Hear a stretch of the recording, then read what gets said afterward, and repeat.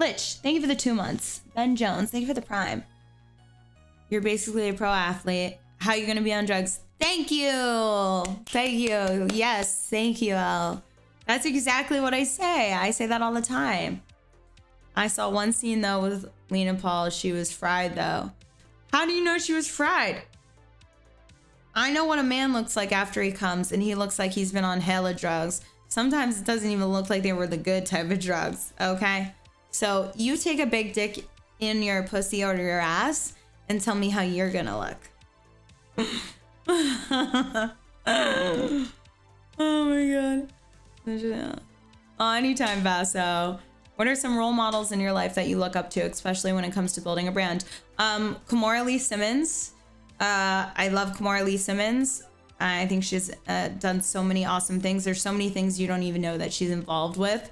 And then also being an amazing Asian businesswoman. I think, you know, being a businesswoman and is amazing, but it's really hard to be a businesswoman and be a dominating CEO type businesswoman. But then to also have race play a part in you, a part in your cards, and to be able to overcome that is hugely immense. I know I'm not Asian. I'm saying I look up to her for a lot of the things that she's gone through and how she's become a CEO. I don't give a fuck what you have to say, but Kim Kardashian, Kris Jenner, they're amazing business people. Paris Hilton herself, yeah, she may have had money, but she still made a huge career and name for herself, even with just DJing and products. You know, somebody within the industry I look up to and I think is somebody I aspire to be like. I think Mia Khalifa, just because of, you know, all of the good work that she does, how she's kind of branched into fashion. There's so many people. I have so many people. No, I don't shit on the Kardashians. The Kardashians are like politics to me. Like, say what you will about them, just don't say it to me. Because I love them. Yeah, they're fucking brand whores and they're trying to sell their brands. Yeah, so what? They are the only billionaires showing us what their life is actually like. When you can see into fucking Elon Musk's life and all the shit he's spending wasteless shit on, then talk to me, okay? They are business women and they're the only billionaires showing us what their life is really like. And that says a lot. They don't hide that shit. So I think that's really cool. And I also just love Kim Kardashian. I absolutely love her. I fucking love her. I love her so much. I will cry every time. I've met her twice and I will cry. I love her. If you want to talk about her for an hour, I could talk about her for an hour. But if you want to talk mean on her, I'm just going to ban you.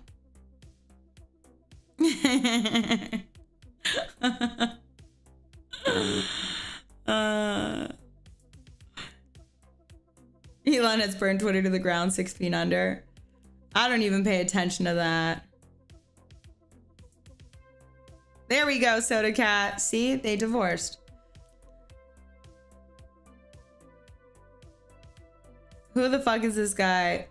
He's pure bullshit. Who the fuck is what guy?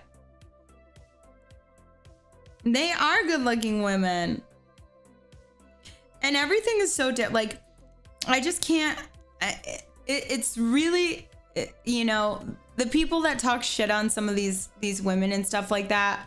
First of all, it's guys because they did a sex tape, because women in power are a force to be reckoned with. And I'm not saying it because I'm a feminist. Women in power are a force to be fucking reckoned with.